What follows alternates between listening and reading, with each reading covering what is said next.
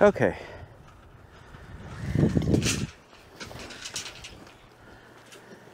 Hey, I dropped my glove, Noah. I dropped my glove. Dropped my glove.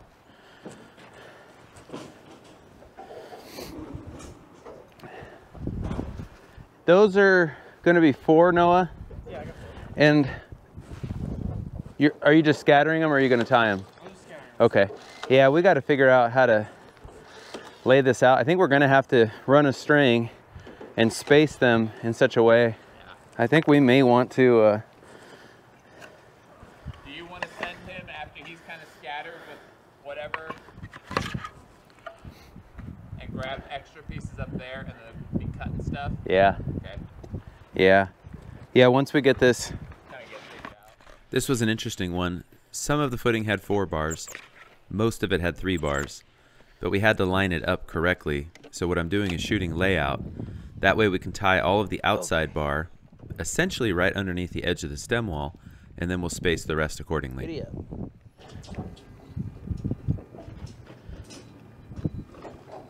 That's insane. Yeah, nobody's paying attention to me. So basically I turned the laser on and already hit the detector. That is hilarious, dude. All I was doing was taking it to the line. What, you nail it? Well, basically I was just shifting it around, letting it self-level, and I was already there. Nice. Okay. What I'm doing here is using the Stabila layout station to shoot square. The detector is on the very far end. I have to have my stem wall 7 inches off of the concrete. So I set the detector at that far end, 7 inches off the back wall, because it's 64 feet, it's our long wall. Then I set the laser on 2 boards where I've marked a 7 by 7, and I turn it on, let it self-level. The dot is right on my mark. I manually adjust until I hit the detector, which is really fast, and then I use the fine-tuning adjustment there. Now you can use the controller because it talks to the unit by radio frequency and will actually find square by itself. That's it. Well, that was easy. Dude, that was so easy. Okay, so here's what we're doing. We're 7 inches in both ways. So I just lay a couple of 2x6s on top of the footings. Yeah, now we're hearing that noise. Laser dot is, you know, a 30-second off my line. Good enough. What that does is I've aligned with 7 inches in, so parallel to the form board, 7 inches in. I'm gonna take the detector over there and mark it. Now we can just pull everything from front to back and from side to side. It's easy. Okay. And that's it. Okay, so let's go through this process. You can see the back wall is 64 feet. We just shot a perfectly straight line, and I tacked nails on the forms on each side. Then coming forward on that right-hand wall is, I think, 40 feet. Same thing. Now we're perfectly square. Now it's time to roll out the 100-foot or 200-foot tape, whatever you use, but an open reel tape. I'm using a Stabila tape because it's steel, meaning that it doesn't stretch. So Kyle's on the one side.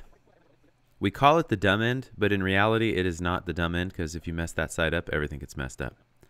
This is the same process if you're snapping lines on top of a slab or your floor. What we have to do, though, is we have to run a dry line or a string line from nail to nail across the back and then across the side. And that way Kyle, he's going to cut a foot, so he's going to hold the 1 foot on all of those, and then I'm just going to mark on the footing boards what our number is. So the house is 64 feet. I'm going to mark 65 feet.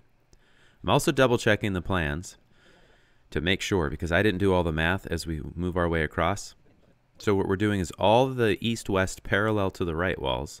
I think that makes sense. We tack nails, because that's actually our wall layout. After we pour concrete, we're going to set clips. All we have to do from those nails then is either snap a line or run a dry line if the concrete's still pretty green. We usually try to do this right after we pour, but sometimes it's the next day. We're going to work all those east-west walls off of our right-hand wall reference point. So that's all I'm doing. So Kyle has the easy job. He's just making sure 1 foot's on the string all the way down. Now we're going to go from the back to the front, get all of those parallel. Because our biggest walls are square, then everything that goes parallel to those each way will also be square. So that's the basic principle in a nutshell. Now it's just a matter of communicating with each other. Call out, like in my case there in the foreground, I'm going to call out the number out loud. That's going to help me remember what it is. Kyle's going to listen. He's going to correct me if I get something wrong. He's making sure that his tape measure is parallel and not real wonky, because that will, you know, that will affect the length. We want it to be right on. It's this stage, now that we've lifted to grade, that any movement in the footings we're correcting for now with the stem walls. This one was right on the money too. Everything was within a quarter. So we're making small adjustments. Then of course, as we go up with the stem walls, we can make more. So here you can see that we've essentially tied the strings to those nails all the way around. That means that those two strings there are 90 degrees to each other.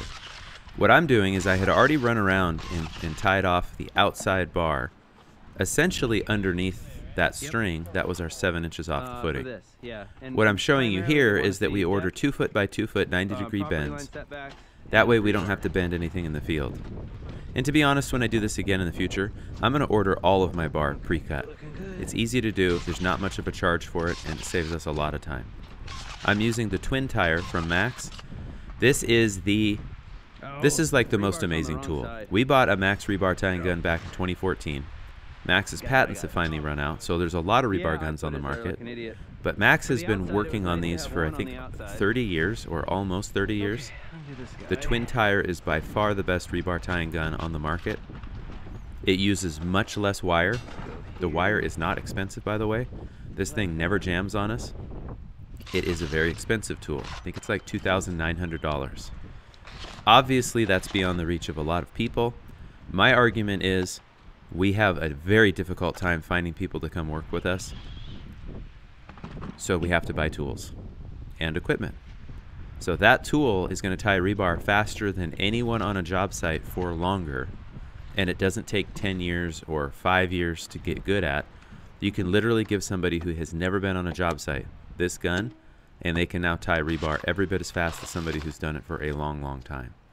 I left that in there so you could see how quickly you can change out the wire rolls. We just buy them by the box through Whitecap. Now what I'm doing as I go through this is I'm always looking down each run to make sure I'm staying parallel. It's not critical to be like perfect, but the better that the rebar looks, the better your inspections will go. It's always nice when the inspector shows up and says, "That is some pretty looking bar, boys." That is a good comment. That's what you want. You want the inspectors to respect your work, because when they do, they talk about it with other people, and it makes the inspections go easier. They trust you. Trust is a good thing.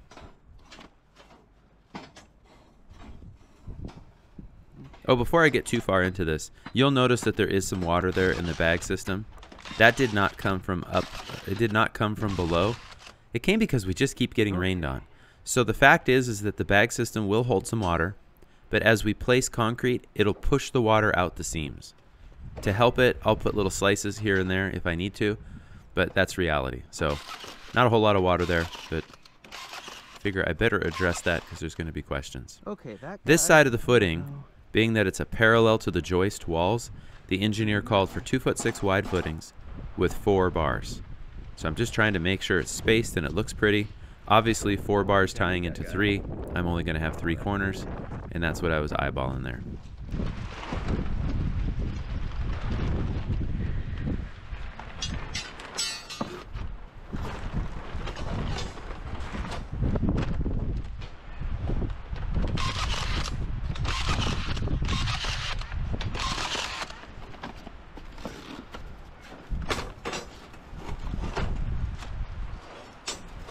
That didn't tie very tight.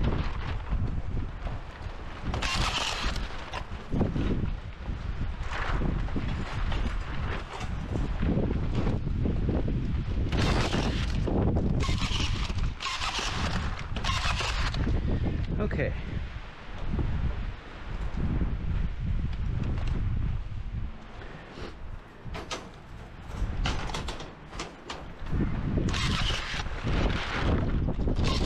You can see very long overlaps there. We only need to be 2 foot or 30-inch overlaps. Typically, that's what the engineer will call out. We just let the bar run long. What's the point of cutting it? We already have enough scrap, so there's kind of a glimpse into our thinking.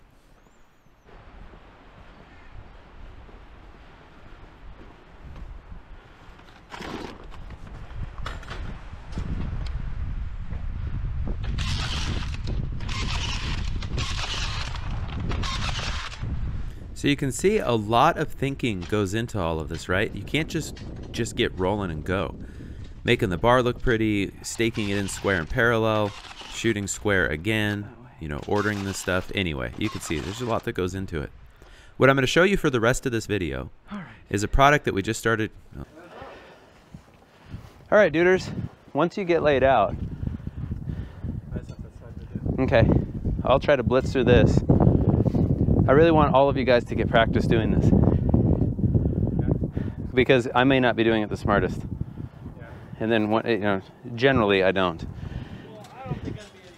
I actually find if I work left to right, that seemed to work a little bit better. You're correct-handed? I'm what? Correct-handed? I am. Yeah, I think working left to right, I'm a little faster. Oh. Hey boy, don't you know I got something going on. This was our first time using Steelmate. I'll put a link in the description. These things are awesome. They're reusable. Lay them out, tack them to your 2x4 on your spacing, 10 inches for us. Later when we strip it, we'll leave all of those little orange Steelmates on those boards, those 2x4s, and that way we don't have to lay out again. So fast installing these verts. I mean, and this was our first, literally our first time. I think we got it down to 190 in an hour with 3 guys, but I did most of it. So we're just going to keep getting faster. Sick. You know, no one needs bees. Bees should just cease to exist. Like, what do they do? No.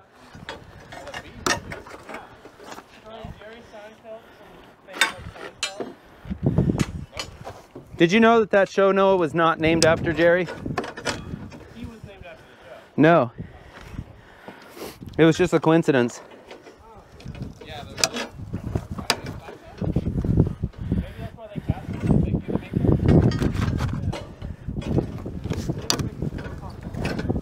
The expression inane banter comes to mind. Just the dumbest things we talk about.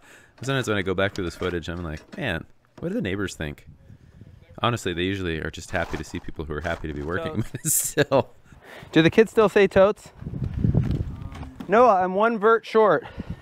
What? I'm 1. Man, I am not repeating myself. You know what I think? I have a theory. The what? I need a vert. I need a vert. Really isn't a result of your lack of hearing. Lack of his. It's like a oh, what do they call it? Really? Throw it. You could have skewered me. Could have skewered me, bro. Where's the saw? I need a saw. I need a saw. I need a saw. Yeah,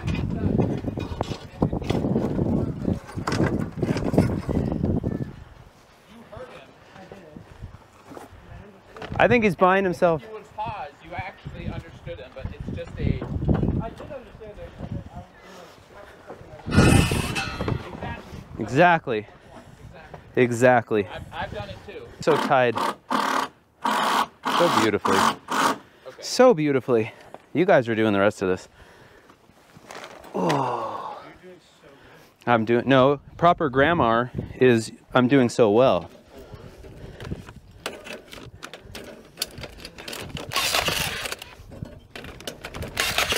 Proper grammar. Hey, get out of there, bag. Honestly, dude, for the amount of verts that we're doing, and for as like new at this as I am, I really can't complain. Right.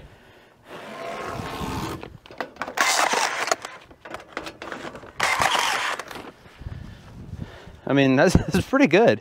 Yeah. And I just think that as we pour, I am tired though. I'm tired and I think my lips are sunburned. Tired? Lips are sunburned. Noah has dirt on his face. Who's Noah? So I was thinking of smearing more. We're going vertical-ish. So, I just love the fact that I got 3 cameras going. input. You know, because Yep. Reels and TikTok's vertical. YouTube is horizontal, as some people say. Okay, cool. 25. Tie the hooks into the steel.